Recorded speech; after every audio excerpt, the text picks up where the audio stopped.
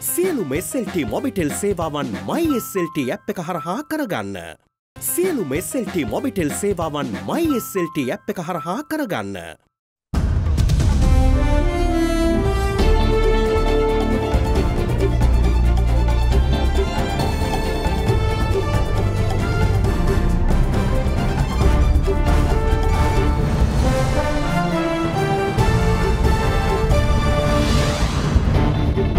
Tonight, changing tides.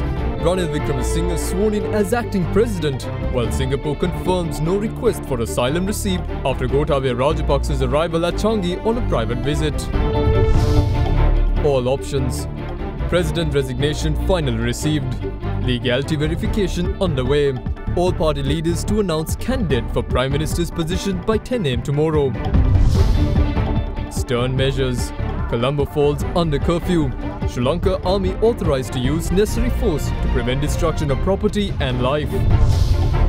To restore peace, protesters eventually vacate key locations occupied since Saturday. All this and much more coming up tonight on First at 9, this Thursday, the 14th of July 2022. Nava life boy kohomba swabhavika kohomba saraya samaga hanikara paraban rahitයි. From AdaDerana, this is AdaDerana First at 9. Live from Studio 24 in Colombo. A warm welcome, bringing you news from across Sri Lanka and around the world. Tonight on AdaDerana English News, I'm Indivari Amuatta. President Gotabaya Rajapaksa submitted his letter of resignation to the Speaker of Parliament today in a backdrop where Colombo has been imposed with curfew once again, and the army given powers to use force where necessary, where there is damage to property and lives. Also in the news, Sri Lanka's president was allowed entry to Singapore on a private visit, but there was no request for asylum. Singapore's foreign ministry confirmed, issuing a statement today. President Rajapaksa landed at Singapore's Changi International Airport later this afternoon after departing the Derana International Airport in Male on a Saudi plane. The Associated Press meanwhile reported, citing unnamed Maldivian sources, that President Gotabaya Rajapaksa is headed to Saudi Arabia via Singapore. Upon news of President Gotabaya Rajapaksa's arrival in the Maldivian capital Male around 3 am yesterday, a group of Sri Lankans living in the Maldives began protests demanding that the president be sent back to Sri Lanka. Meanwhile, a Sri Lankan who was engaged in protest was arrested by the police in Male last afternoon.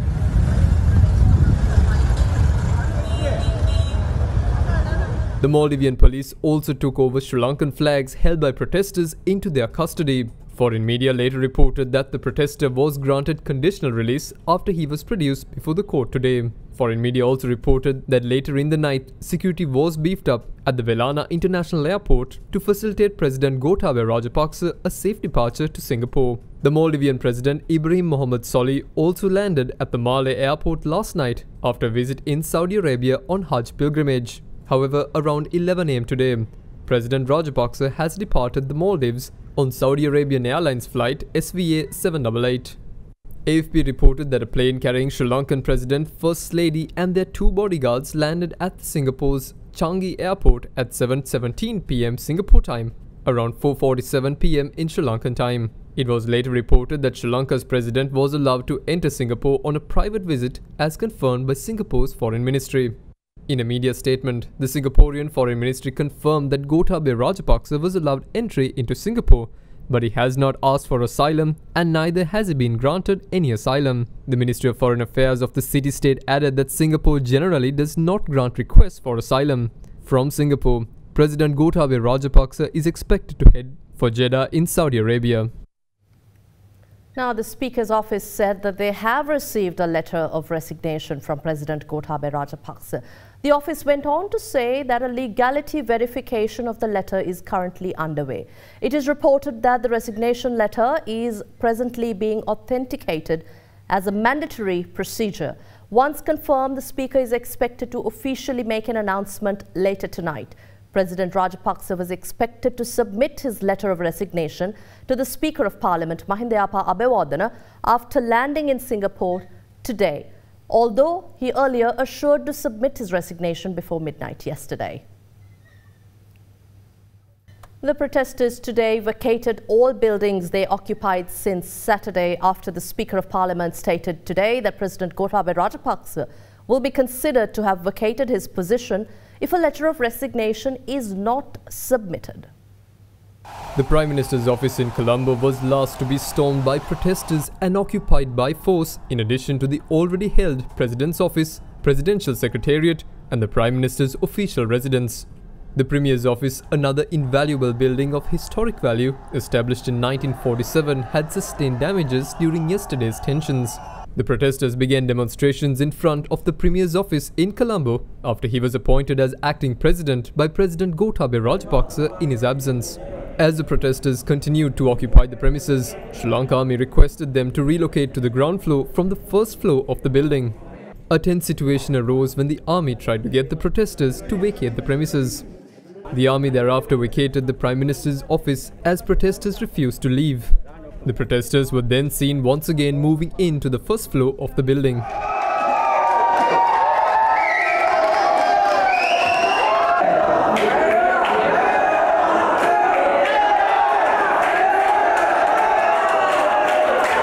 This morning too, protesters continued to remain at the President's house, Presidential Secretariat and Temple Trees, the Prime Minister's official residence.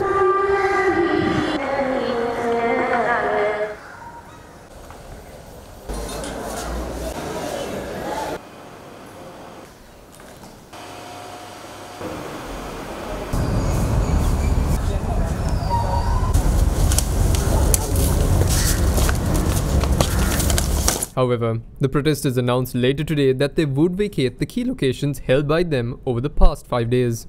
The announcement followed the Speaker's statement that if President Gotabaya Rajapaksa does not submit his resignation letter, it would be considered that he has vacated his position and legal provisions would be sought for such a move. As such, the protesters vacated the President's house, Presidential Secretariat, the Temple Trees and the Prime Minister's office later today.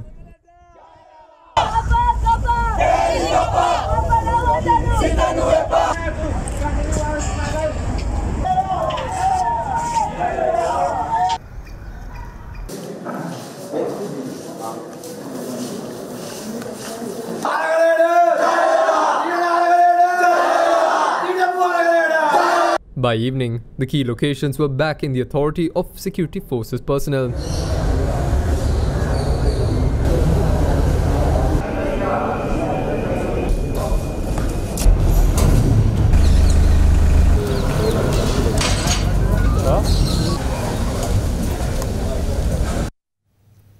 Members of the armed forces and the police, in terms of provisions vested in them by the Constitution of Sri Lanka, have been empowered to enforce law and order of the country and to maintain the same in order to protect people, the public property and the country at large at the expense of their own lives.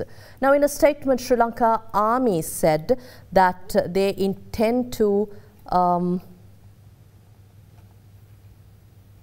In a statement, Sri Lanka Army said that this has been practiced since the country became an independent state and a free nation, through which the sovereignty of the nation and reputation of the country, freedom of expression and free movement of the public as enshrined in the Constitution are upheld and exercised, as it has been distinctly manifested in the most recent months during the series of public protests that began in May this year. It was also noted that it is worthwhile to mention that except for a few negligible arguments, no major incidents of violence of considerable nature had occurred due to the enforcement of law and order or breach of it during those mass protests, including the one on the 9th of July in Colombo Fort. The Chief of Defence Staff, Tri-Service Commanders and the Inspector General of Police on 3 occasions publicly appeared to protesting groups to remain calm, safeguard state buildings and all property, and earnestly urged the protesters to resolve the issues constitutionally within the exit of the President Gotabaya Rajapaksa from the country. Now, former Prime Minister Mahinda Rajapaksa, former Finance Minister Bassel Rajapaksa and former Finance Secretary S.R. Artigala pledged before Supreme Court not to leave the country until tomorrow. Former Central Bank Governor Ajit Nivard Cabral also pledged before Supreme Court that they will not fly out of the country and that if he does so, he would obtain approval of the Supreme Court. A motion was filed yesterday seeking an order prohibiting the former Prime Minister, the former Finance Minister and former Central Bank Governor and several others from leaving the country. The motion was submitted in relation to a fundamental rights petition filed by the former chairman of the Ceylon Chamber of Commerce, Chanda Jayaratne, requesting that an investigation be ordered against the individuals responsible for the current economic crisis.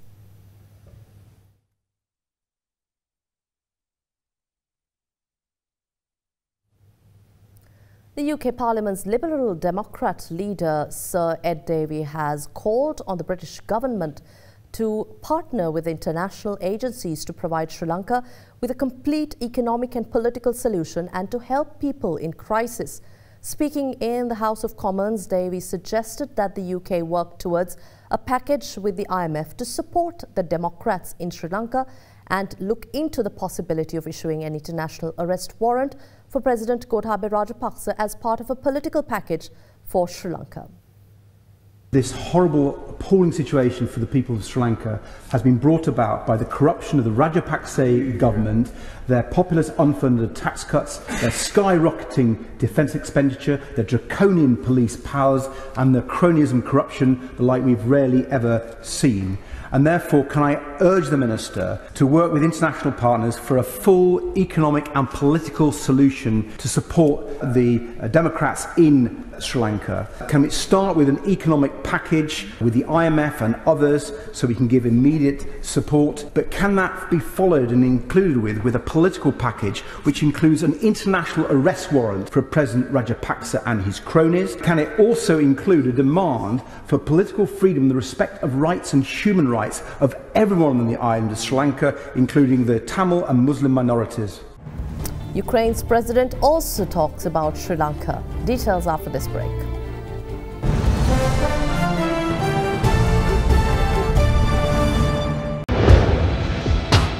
Big 3.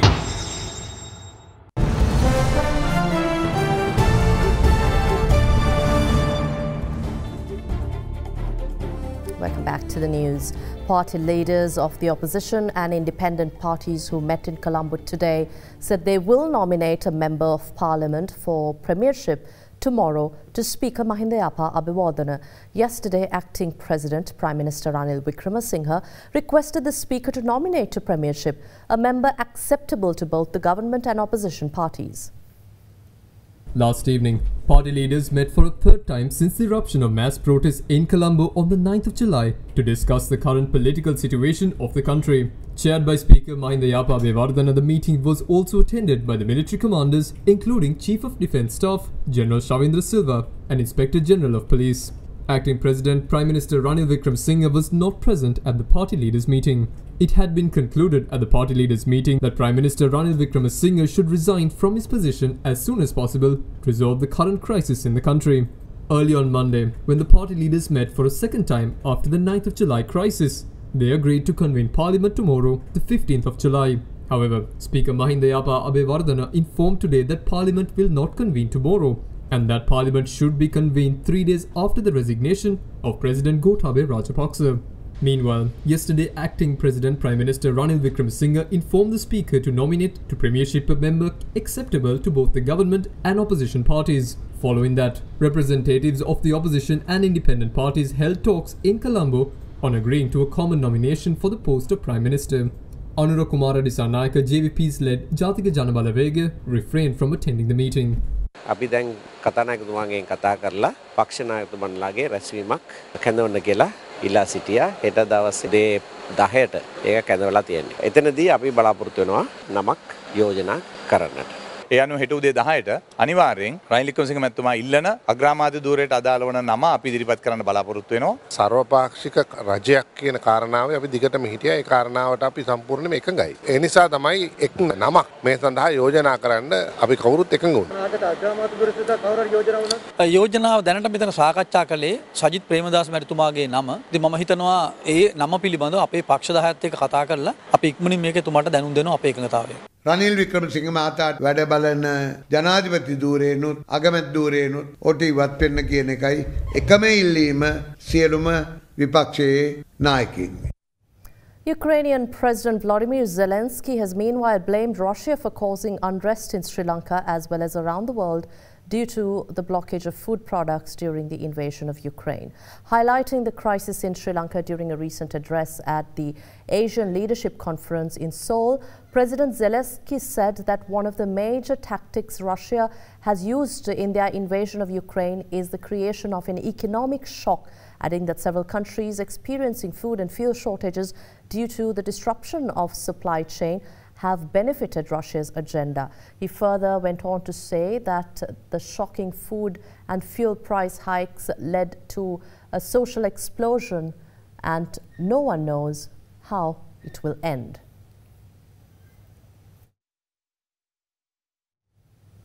The Supreme Court ordered the Attorney General to submit a proper fuel distribution mechanism for essential services today.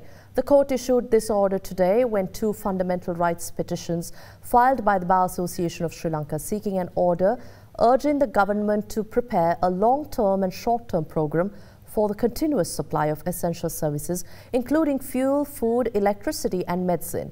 These petitions were summoned today before the three-member Supreme Court bench of Justices Vijit Mayalgoda, Mahinda Samayawardana and Arjuna Obesekara. The Attorney General submitted an affidavit to the Secretary to the Ministry of Power and Energy explaining the purchase and distribution of fuel. Details about the volumes of fuel to be purchased by the government, the payments made and the measures taken for the proper distribution were presented to the court through the affidavit. However, the President's Counsel, who appeared on behalf of the Sri Lanka Bar Association, pointed out that arrangements made on the matter are unsatisfactory.